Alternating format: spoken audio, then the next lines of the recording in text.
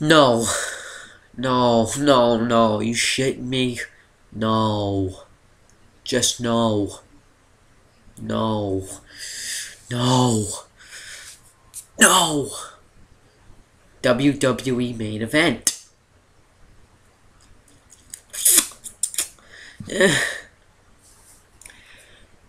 Let me tell you something. And this isn't because the show was bad. The matches were good. Oh, well, one match was good. But no.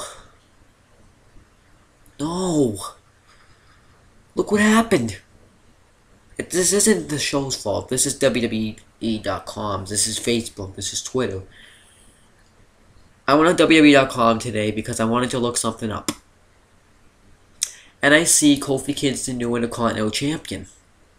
And now I know that the show is taped because that was before the show even came the fuck on.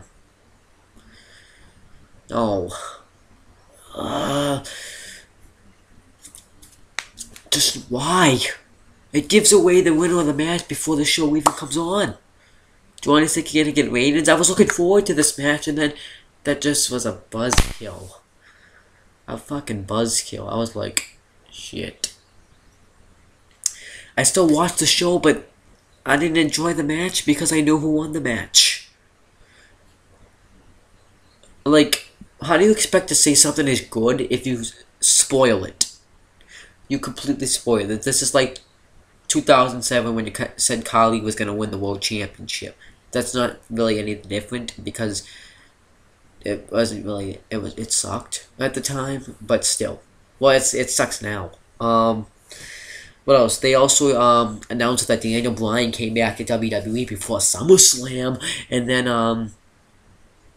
it wasn't that big of a surprise that Daniel Bryan was their partner. Like shit like that. I hope they don't do that. Like, they do this every once in a while. This is one of the reasons I don't go on WWE.com. This is one of the reasons, because then it gives you a fucking spoilers you don't want to be spoiled. Because this match I was looking forward to. This match was well built up. This was just properly built. And look what happened. It ruined it. So I'm never gonna get... So this is why I'm not gonna get too invested in feuds like that anymore. And now on Wednesdays I'm not gonna visit WWE.com. For that reason. But then we get to so yeah, now you know Kofi Kingston won by Trouble in Paradise. I can't really cover the match because this was what I thought when the match was on. But they did show some video packages of them like they normally do. Then Dolph Ziggler had a match with Zach. Miz actually got interviewed saying that he's gonna get his rematch. Kofi was happy that he won. So yeah, but then Miz got it. But then we get Dolph Ziggler fought Zack Ryder. Match was not really that good, mostly like a squash match. Ziggler just ends up winning with the zigzag. And then Ziggler says that Vicky comes on the mic and says that Ziggler's going to be the champion in 2 weeks. Dolph says that he's better than the Long Island Loudmouth, which was pretty funny.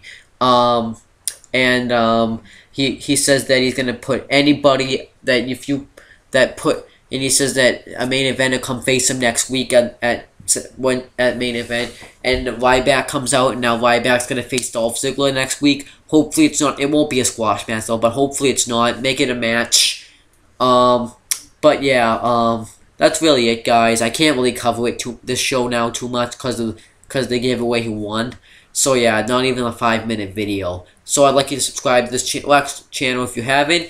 And like the stuff on here. Comment.